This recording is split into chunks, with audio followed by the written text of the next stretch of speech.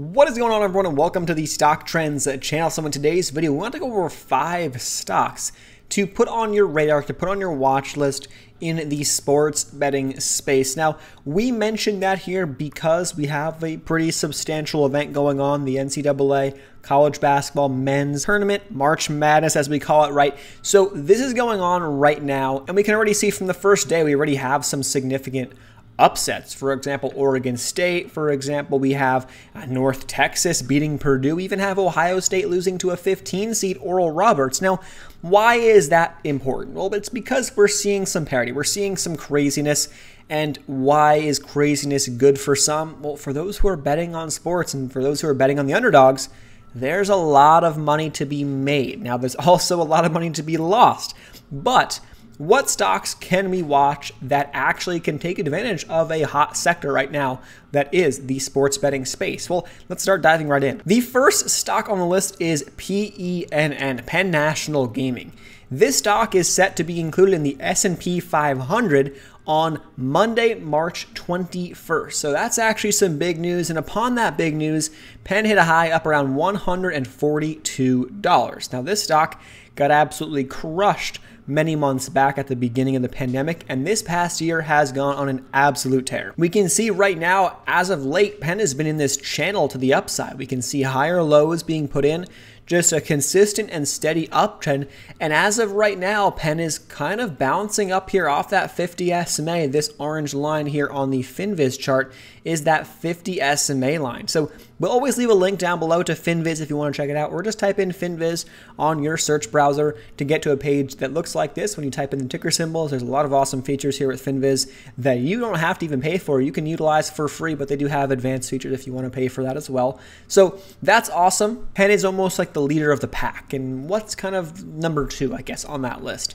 Number 2 on the list is DKNG, DraftKings. Take a look at this stock. It's actually pushing on up. And if we take a look, it does have some resistance up around this 74 area, 72 to 74 area. So DKNG needs to get above that 72, 74, 75. But over 75, DraftKings is hitting all-time highs and gets into uncharted territory, which is very, very interesting for stocks. You know, if you're a short, you don't really want to be shorting a stock when it's going to all-time highs. Same as a buyer. You're not really going to be a buyer of a stock that's dropping below support and hitting new lows, right?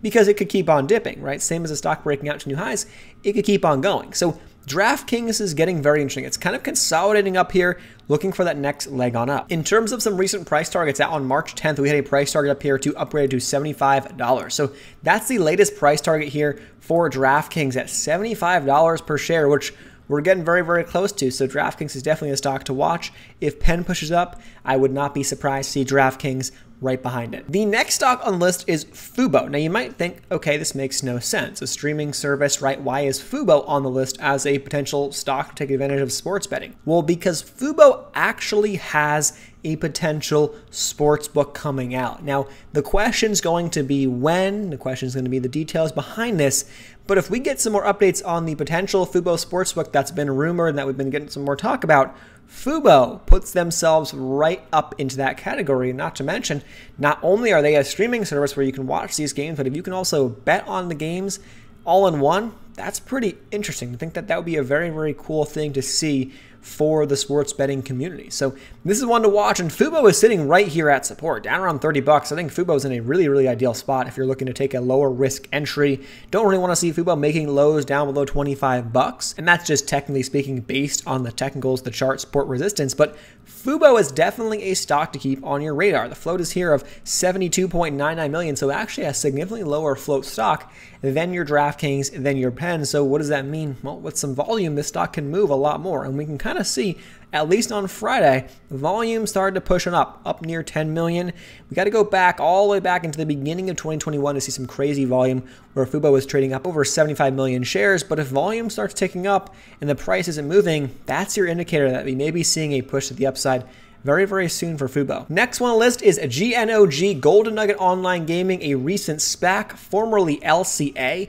This stock has pulled back off of some of the highs up over $25, but I think this stock is definitely sitting at a decent risk reward. Yeah, the stock was just trading down below 13, and we have some solid support down around $12 or so, worst case scenario. So taking an entry up around where it's at, $16 to $17, You do have about $5 downside risk, but I think, your upside is probably up towards $10, getting back up to those new highs if GNOG can follow along in the footsteps of your DraftKings and of your Penn. GNOG is also a much lower float stock, and so it can move with enough volume pretty significantly. Next stock in the same sector is GMBL. This one is actually kind of coiling on up. It recently had a big push up here, getting it over double digits, and it pushed up into the 20s, but has since kind of consolidated. It has some solid support down around $15 or so, putting in higher lows as of late. GMBL is one to watch as well. A low float stock. This stock has under a 10 million share float. What does that mean?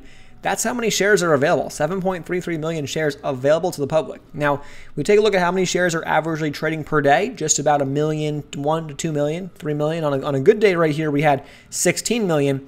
So obviously, if we see 16 million shares being traded for GMBL, on that day that happened, we had a range from 17, 18 bucks up to highs of over $24. So this stock can move multiple dollars, which is a significant percentage for a stock under 20 bucks, multiple dollars, very, very quickly. So understand that, but this is definitely another one to have on your list, have on your radar, and to keep track of here as the space and as the sports betting industry continues to develop. Also want to point out here, the next one is ELYS. It's not just necessarily sports betting. It's gambling in general, and it's online gaming. I think this is all kind of grouped into one to a degree with a lot of stocks, but a lot of companies will offer that sports betting aspect as well. So we're kind of playing on a sector here. We're trying to take advantage of a sector as a whole, and here we go. ELYS is one to watch as well. ELYS, similar to GMBL in terms of the float, 8.12 million share float for ELYS, sitting much lower. So it's in this kind of range of consolidation between $7 and $5. So you can buy this thing as close to $5 as possible, but the idea here is that if it breaks out over $7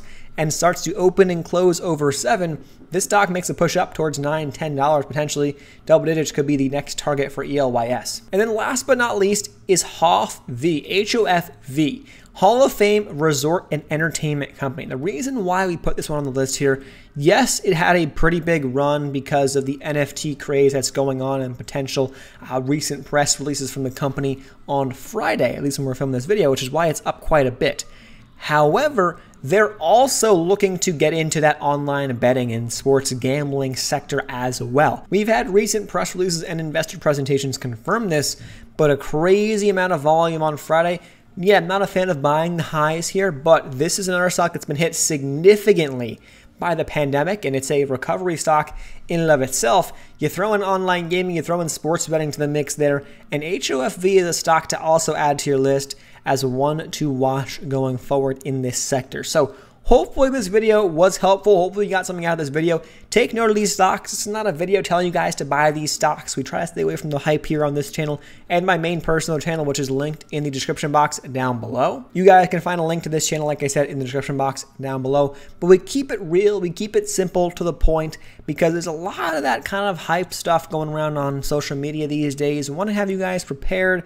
And, if you want to build your own plans and you want to look into really the strategy that goes into trading, technical analysis, risk reward, things like that, over on the main personal channel, we have a ton of playlists that are really going to cover a lot of those things. That's definitely a great place to start looking if you're interested in some more educational stuff, whereas we hopefully give you guys a ton of ideas here on this channel and over on the personal channel as well. Thank you guys so much for watching. Make sure you're jumping down, subscribing to the channel, hitting that thumbs up button, the link to get 2 free stocks up to $1,850 with Webull in the pinned comment and description box. Take advantage of that, and we'll see you guys in the next video. Peace.